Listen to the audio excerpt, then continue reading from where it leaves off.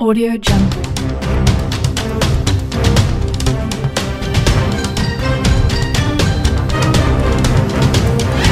Audio Jungle.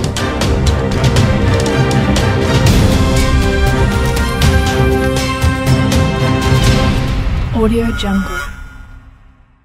Director James Gunn has shared another behind-the-scenes image from the Suicide Squad set, this time showing off Ratcatcher 2 with her stunt double. The Suicide Squad was praised by critics and fans upon its release earlier this year. Currently holding a 90% rating on Rotten Tomatoes, Gunn's addition to the DCU far surpasses its 2016 predecessor, directed by David Ayer, which comes in at a much less impressive 26% rating. The film saw a soft reboot of the infamous Task Force X, still under the control of Amanda Waller, Viola Davis. The Suicide Squad welcomed a whole host of new anti-heroes to the DCU. Characters returning from the first installment included Harley Quinn, Margot Robbie, Rick Flag, Joel Kinnaman, and Captain Boomerang, Jai Courtney. Among the new additions, Ratcatcher 2, Daniela Melchior, was perhaps one of the most memorable.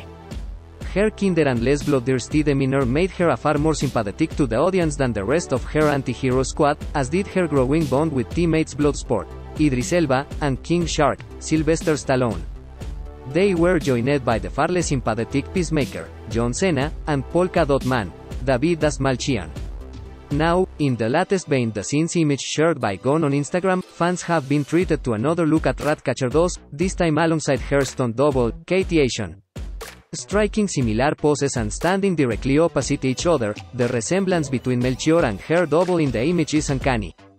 Both women look suitably disabled in the image, covered in dust and seemingly prepared for some intense action scenes in the film's action-packed third act. Check out the post below. Click here to view the original post. Though many members of the Suicide Squad's Task Force X, both new and old, were cut down in the film, Ratcatcher 2 emerged as one of the lucky survivors, despite early plans from Gunn to have her character die at the end of the movie. Freed, however temporarily, from under the thumb of Amanda Waller, her character now has the unique opportunity to blossom in the DCU. A largely obscure addition to the franchise, the narrative possibilities for Ratcatcher 2 are boundless. However, while her softer nature might make her more inclined toward the goodies of the universe, her burgeoning friendships with some of DC's most notorious criminals could instead find her pulled in the direction of villainy. How Ratcatcher 2 will develop from the starting point given to her by Gunn will be determined by her future appearances.